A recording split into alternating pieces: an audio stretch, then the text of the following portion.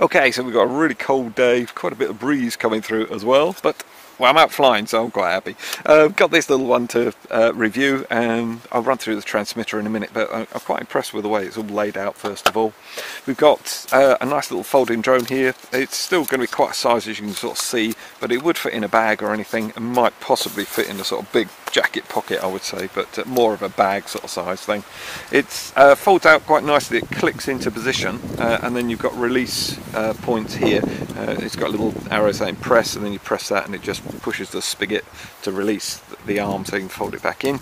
You fold the front one, the back ones out first of all, then the front ones, and obviously the reverse when you put it in. And it has got that look of, somebody on the channel called it the dead cat look. It looks like it's been run over, and it does. The arms come right the way round sort of thing, where you'd expect them to sort of stop there, but they definitely do come all the way around there. The landing gear is all built in, which I quite like actually. It's quite a nice style, and I'm not putting an extra camera on the bottom here or anything, so I'm just going to leave it like that because that will land no problem at all. And you've got the covers for the lights anyway. Weirdly, they've put red at the front and blue at the back. Seems to be a Chinese thing with lighting. Perhaps their cars have red lights or have blue lights at the back or something. I don't know. I would prefer red at the back. It makes sense, I think. But the extended landing gear, which is like say all built on, is sort of spring-loaded, and you just pop it out. So then looks more like a normal drone, I would say. But I'm sure if it will take the weight, I might put a little small camera in there. Probably give us a lot better quality than this one. I'll put down, I'll show you the live footage from it, and I'll put down the spec of what the camera is when we're actually flying it and having a look. But it doesn't look like it's going to be an awful lot, and it is a budget quad. You know, it's a nice little lightweight quad, hopefully good for beginners. There's no prop guards with it. You do get an extra set of spare props, and the props are really flexible, as you can hopefully see there. So I don't really think they're going to actually damage anything if they hit anything, but I wouldn't suggest you hit it with anything. Into the battery bay area, and there's quite a little bit of room in here, and nice to see that it's got a JST connector, because there's loads of them around, and it's 850 milliamp hour single cell. And like I say, there's a little bit extra room in there. You could get a slightly bigger battery in, I think. I shall have a play with that when I get back indoors. And you can buy loads of these. You can get like 6 of these and a multi-charger for about a tenner, or 5 for a tenner or something or other. So they're quite cheap and nice to have a whole load with you, and you charge them all up at once, which is good sort of thing. And hopefully it's not a heavy quad, so with an 850 milliamp hour battery we should get good flight length time. So. Okay, so that's the quad all dealt with. I've already charged the battery up, so I'm out to fly, and I can feel spots of rain just on the back of me. So this might be done at a later time. So let's just pop that all back together. There we go, and it does all sit in there pretty good. Like I say, it's a budget quad, but it feels okay. It's sort of got a nice little presence to it, I think. You can turn it on and off up here, so just simply press that, and as you can see, the LEDs aren't bad actually. You're going to be able to see them, I think. I'm just going to turn that off for a second and run through the transmitter. So we've got a Wi-Fi system on it. It does have a micro SD card slot there, but there isn't the actual mechanism inside or any of the electronics to actually hold that in there, so we're only going to store back onto our phone. I'm going to close that back down, like I said, and I'm going to fly it like that. I think it looks a bit better, to be honest. If you're new to flying, I would fly it just as it is. If this is your beginner quad, this is the first one you're going to start with, just fly it with the transmitter. Don't bother with a phone. Learn to fly and then add the phone. That's the way I would do it anyway. Love the transmitter, obviously in black and orange, Tigger RC colours, and its altitude hold as well. The sticks, I mean, it's a toy grade transmitter, so the sticks don't feel particularly great, but you can either pinch with them or thumb with them, absolutely fine. The controls are all marked on the front face, but not on these two top ones here, unfortunately. You've got your on off here. You've got your throttle on this side, so it's a mode 2, so you literally push that up, the quad will go up, pull it down, it will come down. If you want it to pirouette on the spot, you push this to the right, and that's called yaw in, or yaw to the right, yaw to the left. And then this is your direction stick, so the front of the quad is forward, so you push forward there, the camera basically is going forward, and then backwards, and then rolls to the right and rolls to the left. When you're going forward and backwards, that's called pitching. And if you learn the terms when you're chatting to anyone who can fly, they'll understand exactly what you're talking about. The other functions on here, we've got this adjusts the trim if it's not flying correctly. It keeps drifting in one way and you're in a still air environment, so either indoors or a very calm day, you can adjust the trim on this. But there is a calibration method on this one. I'll show you that when we actually get going. I'll calibrate it before we take off.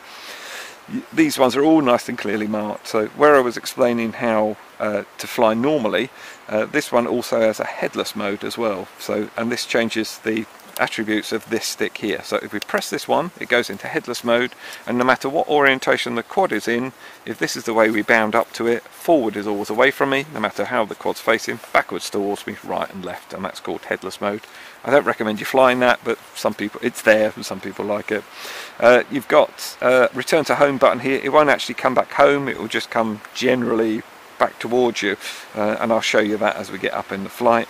The taking photos and the video buttons don't work because we don't have the micro SD card in this model, but they probably do one with that, and you probably don't get the Wi-Fi then. And then you've got to start the motors, you press here and you put them into idle, and then to take off you give it a bit of throttle, and then to land you simply press this, and then you can control where it's going to land. It will just gradually descend. So we've got an emergency stop button here, press that and it will just kill the motors like that, so it will literally drop out of the sky. So, and I'll show you that as we go through. And these two buttons that aren't marked at the top, you've got alters the speed here, and it's got 3 different speed rates. So in low rates it'll have a little bit of pitch forward, in medium it will come a little bit further, and in high rates it will come even further over. So it just increases the speed of the actual quad. And this one here is your flip button. You press this and then you choose a direction, forward, backwards, right or left, and it will just do a quick flip itself. If you want to put the phone on, which obviously like me I would fly it with it, but if you're new to flying, like I say, don't. Just learn to fly. It's great fun actually. That simply swaps over. Nice little design actually. This is quite comfortable in the hand. It's sort of a standard copy design, I would say, but it's got the handhold bits around the back there, so it's nice and comfortable, feels good in the hand. You need 4 AA batteries with it as well, and it doesn't come with that for the transmitter. So that's everything run through. I'm just going to pop my phone in here and then we'll get ready for the flight. So, and that works quite well as well, and you can adjust the angle of that as well, so you can put it to where you're comfortable with it. So I'm going to put my phone on, and then what we do is, on this particular model, you turn the quad on first of all. So the quad's all working. Actually, I'll come down low here and then you'll see what's going to happen when we start binding up and everything.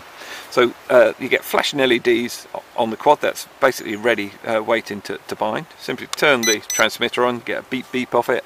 So the LEDs have stopped, and then we simply go up and down on the throttle. It goes beep beep, and then we're actually bound. So a bit confusing that these stop flashing and it's not actually bound to the transmitter. And then the quad will have set up a Wi-Fi hotspot. So what we're going to do is go into our Wi-Fi settings on our phone, and then we're going to connect up to it, VSL cam, and then be some numbers behind it. Connect up to that, and then the actual app that they use is called VS_UFO. So we just go onto that. You get a warning up that there's no internet access, which is quite normal. The quad set up a Wi-Fi hotspot and we've just logged onto it. That's all it is. So you don't need to be near any other Wi-Fi hotspot, and you don't need to, it's not going to use up your data roaming or anything like that. Simply press play, and there we go, we're live. So, and it's upside down. That's different. It wasn't like that earlier when I tested it indoors. Okay, so we can press reverse here and it will flick it up the right way. I must have pressed the button earlier. That's quite funny actually. I was thinking, oh, we're going to fly inverted. That's going to be interesting. Okay, I've done a video on how to fly using an app, and I'll put a link down in the description for you. But basically all I'm going to use this for, a little bit of seeing what's in front of the quad. Basically it's called FPV, which is first person view, and then we've got the camera controls here, so we record video here and take still shots here. And it's not a particularly wide angle lens, as you can see, so I'll look with my camera, my head cam, and look at how much I'm getting in of the shed, and then you'll see how much this is only just about getting the shed in, and there is a lot of jello happening there, but you would expect that at this level of quad. Okay, to calibrate the gyros, you simply pull both the sticks down and to the right, and then you get the flashing LEDs, and that means it's calibrated. Don't move it while you're doing it, and like I say, make sure it's on somewhere level. I'm going to have to launch this not there because the props are just going to clip that, so I'll just pop that up there. And we're off, so I'm going to start the motors, and then just see how we get on. Let's start in low rates.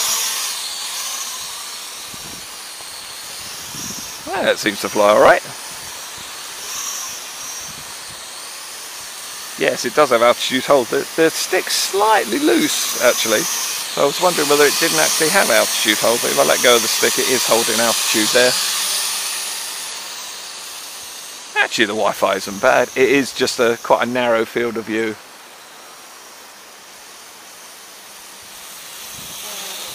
That's pretty good. I'm going to go over here and fly, I think. Whoa, that weather's coming in.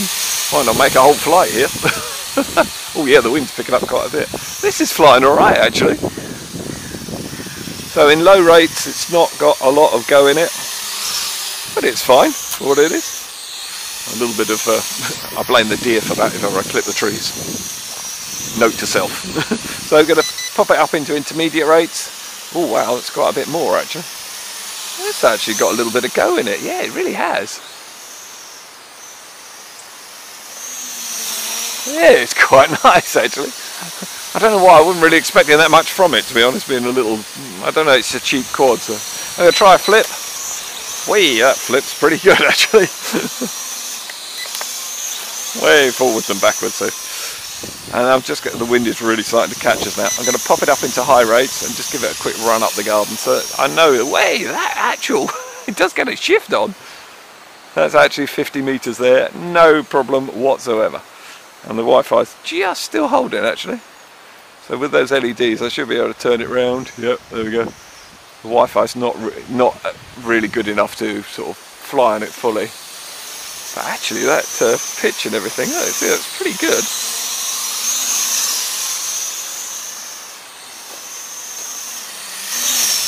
Yeah, it's nice. Way, that really gets a bit of a shift on. I wasn't expecting that at all. Pretty good. Okay, I'll show you the return to home. I'll just spin it around a bit.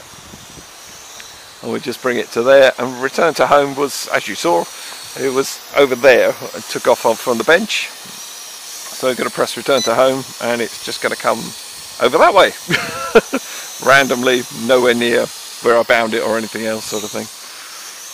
We're drifting around, but that's the breeze that's catching that, because no matter what orientation I put the quad in, it's just going off in that direction. So I'm going to put it into headless mode, so get flashing LEDs, get a couple of little beeps off the transmitter, and then left is to the left. Let's just get it. So right's there, left's there, that's it, and back towards me. So this is where we're set up. So no matter what angle the quad's facing, it's facing towards me. If I push it forward, it's going away from me, pull it back towards me, and then go right and left. And the LEDs will keep flashing until you press to stop. There we go. Let's just go and do a quick selfie. I think that looked, the breeze is blowing that way, so it might well just drift off for us. That's alright actually. Okay, let's just stop that. Yep. Whoops. Oh, it's still in high rates, that's why I'm having a job. There we go. You got the idea. That's it. You don't get a beep from it when it's actually going back into it's shooting video.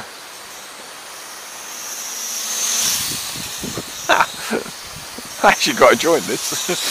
I'm flying, I quite enjoy anything to do with flying, to be perfectly honest. Okay.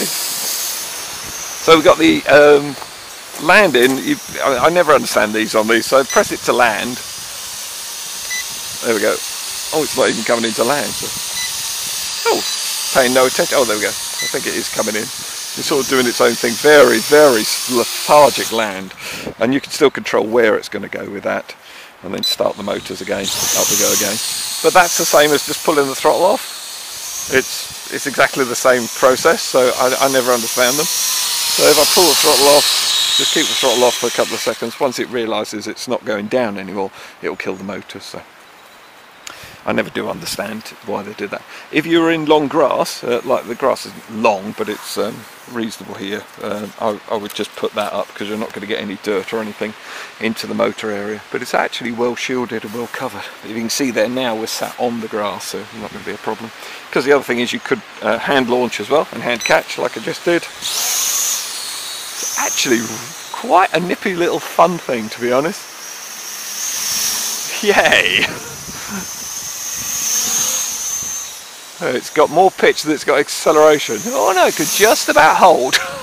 Hey, this thing's actually fun. Well, I tell you what, if it didn't have altitude holding it, it'd be even more fun. I'd be able to do flips with it. No, I can't flip it. Not with altitude hold.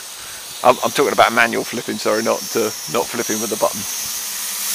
It doesn't descend very quickly, which is very normal with toy grade altitude hold, and it hasn't got a lot of kick out in it. It's a toy grade thing, it's cheap, what do you expect? So I'm going to give it full kick out. It's not bad, I've had worse.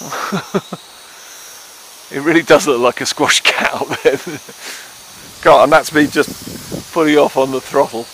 And this is, I find, a lot of people when they're new to flying, what they first thing they do is take the quad up.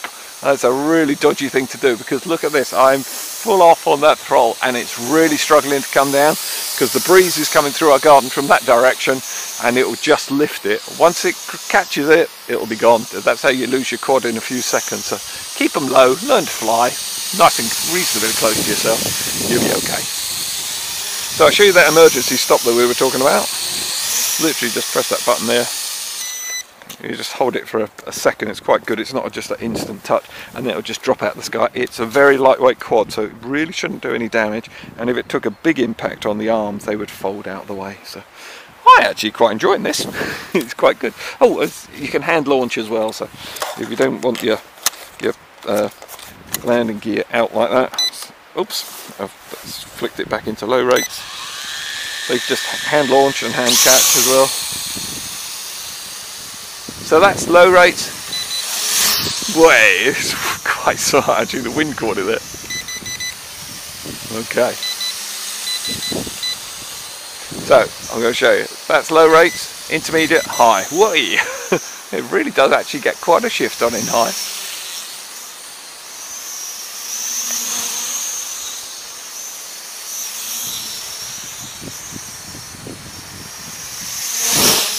Nice. It's actually got sort of a room to it as well. Not an awful lot of grunt or noise, but it's actually fun. Okay, I think I'll fly it with the app. Let's see how we get on with that, shall we? There we go. Okay, so Scotland being Scotland, the rain's blown through, and now we've got terrific wind. We've actually got a storm coming in tonight and tomorrow, so I'm hoping the camera won't pick up too much of the whistle noise. And whether or not this will fly against it, I really don't know, so we will see. So we've got flashing LEDs, and because we haven't actually turned the controls on here, once we turn the controls on here, the LEDs will stop flashing. That means we're bound and we're ready to fly. I'm going to pop on the altitude hold, and then we just need to launch. It'll just be interesting to see how it goes.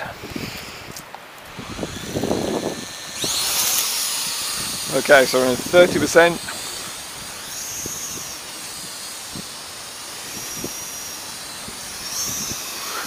The wind will probably muck up the altimeter, I suspect it will. We're going to go up into 60%. Oh, we're still struggling. So here we come, 100%. It's going to have to be 100%.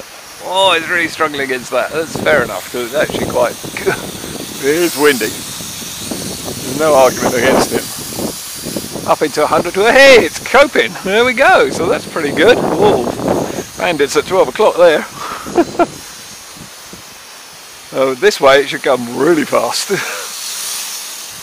And this way it's going to struggle. Who put that tree right in the way there? Ridiculous. It's only been here a week. There we go. Right, okay, interesting point happened there. The legs bent out the way, which was rather good, so, and nothing's damaged. I'm absolutely positive about that. But as soon as it had impact, and it literally killed the motors, which is good. I think that's a good positive thing. Whether or not we're still good to go. Oh no, we're fine. So once it's come back down to land, it should be fine. There is an emergency stop on this if you got into a problem as well. And I'm just going to actually see whether this is one of those quads that cuts out when it's... Oops, that's because it's not level. Oh, you have to turn the stop button off once you've activated it, so that's interesting. Yeah, so as soon as we go up to about 90 degrees, the motors will kill, as you saw there. So, well, we're still at 100%, so we should be able to fight the wind. And it's typical Scottish wind, it sort of gusts as and when it likes. Let's start the video. And the video is going to be exactly the same as we had before. And it's actually a quite controllable little app. And if you're wondering why I didn't wait for a calm day, I live in the Highlands of Scotland, so you can wait a while for that. And the other thing is, you sometimes in environments where you've got to fly, whatever you know, if you want to fly, you're gonna have to give it a proper test, sort of thing. So, as far as I'm concerned, it's part of the review. It's how the weather was, and it is actually coping fine. Yeah, it's working well.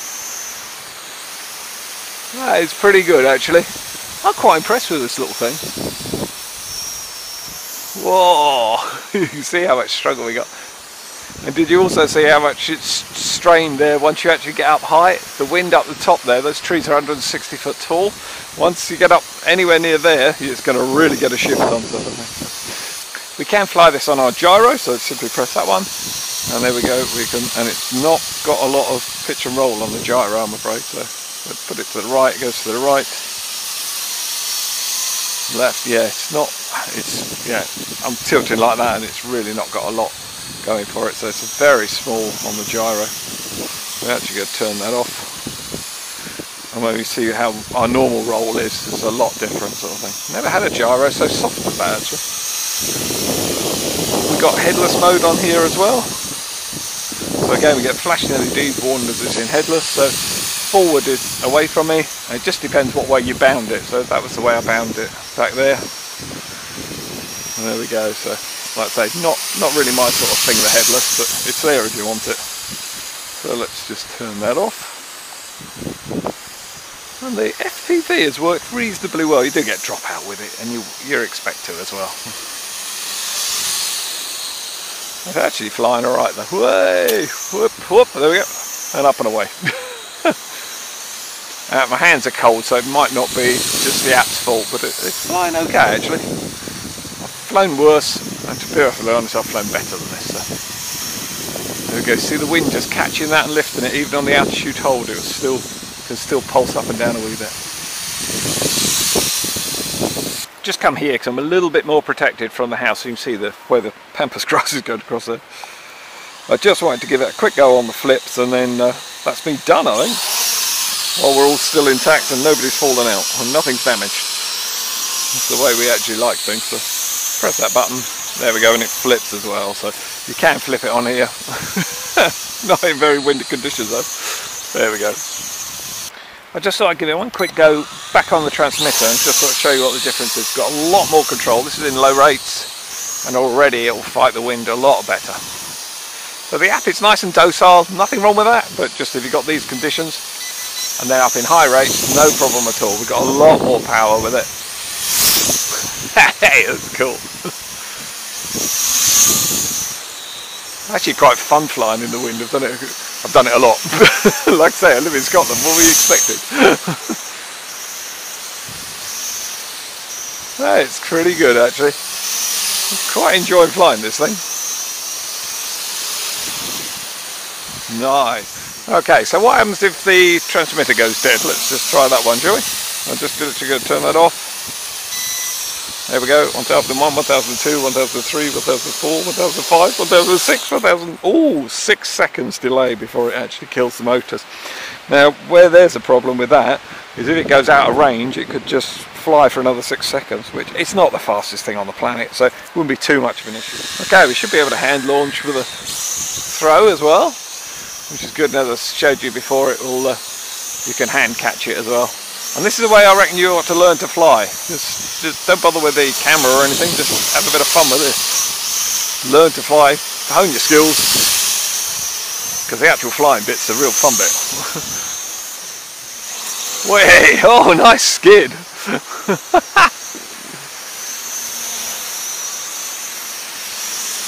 Bit funnels as well. Not hugely great. There we go. Now it's caught the wind. See what I mean? Look at the way that went there. Just be real careful. Wait, here comes the wind again. Whoa, really difficult on the turn there because of the wind behind it. There we go. You see the difference there, can't you? Against the wind, real struggle. Then come back with the wind. Way, loads of fun. Awesome stuff. I would say I've had enough, but I really haven't. I could do this all day. I don't know why I don't run a review channel. So what did I think of it? Well, I would imagine you've already got the impression of what I think of it. It's awesome. I thought it was brilliant. It's around £30 at time of review. If I've got any codes or anything, I'll put them down in the description. I think one of them will already work. So give that a go. And if I find anything after I've done the review, I'll just keep posting them up there for you. Or check down in the comments as well. It's just awesome. I like the way it folded out. It's quite a quirky looking quad, I must admit. But it did its job really nicely. Had a couple of impacts as you saw, and they do get knocked back out the way, though you are supposed to press the button to release the arms, then you don't get that awful click sort of thing, but I don't think it will do it any damage, to be honest. I like the landing gear, the way it folds right the way out the way, and then you can have it extended if you like. You could put a small camera in there if you wanted better quality, which wouldn't be a problem. I'm sure it could lift it. It wouldn't have any issues with a very lightweight sort of camera in there. It's not going to take a GoPro, and loads of people ask me, will it take a GoPro? Well, it certainly won't take the big sort of action cam ones. I would imagine this thing will probably lift about 40 grams, something like that, but you're not going to carry an 80 gram camera on it. It's just too lightweight in itself, sort of thing. Really good. I really enjoyed it, as you noticed throughout the video. The app, it flew well on the app and was nice and controllable. The transmitter was really good. I can't say you sort of get a feel with it because there is no feedback or feel, but it was very controllable and in high rates, really good fun. It really got a rock and roll sort of thing. Pitch and roll was absolutely brilliant on it, and I really enjoyed it. And the way they've clearly marked everything that you can use on the controls here as well. The auto stop worked well. Just everything. Yeah, I'm impressed with it. Good range. I mean, I had it way over 50 meters. And it would go further, I'm sure, without any problem at all. The other things you get with it, obviously you've got your phone holder, you've got your little Phillips screwdriver which you need to take the props apart. You just simply unscrew there and then replace the prop. You get a spare set of props and a spare set of screws, because if you're anything like me, as soon as you undo that, it drops on the floor and it's disappeared. So it's handy that you get another set of props as well. And the actual charger for it is just a simple USB, so plug that into a power bank if you're out and about, or into your car, or into a laptop or a computer, or your mains adapter for your phone if it's a USB one. And the actual battery itself, like I say, I'll put links down in description. I was getting 9-minute flight out of this sort of quite consistently, between 8.5 and 9 minutes. I think that's absolutely awesome for something like this. For 30 quid, I think it's very good indeed. It takes about an hour to charge up with the actual provided charger there, and I'll put a link down in the description where you can buy several batteries. I think you get about 4 or 5 for £10, and you get a multi-charger which will charge all 5 of them up in about an hour as well. So that would give you just loads of flying time, and I think with something like this you ought to get loads of flying time as well. Really good fun. I enjoyed it. The camera is the quality of the camera. It's the quality of the camera. It's a £30 quad. They're not professing it's anything special. It's just an ordinary 0.3 megapixel. Ideally, if you just want to have a little bit of a selfie and a little bit of a play, but to be honest, just flying it without any of the Wi-Fi FPV on it was really good fun on the transmitter. So sort of really good general buy, I think. Hey, it's Christmas. Go treat yourself.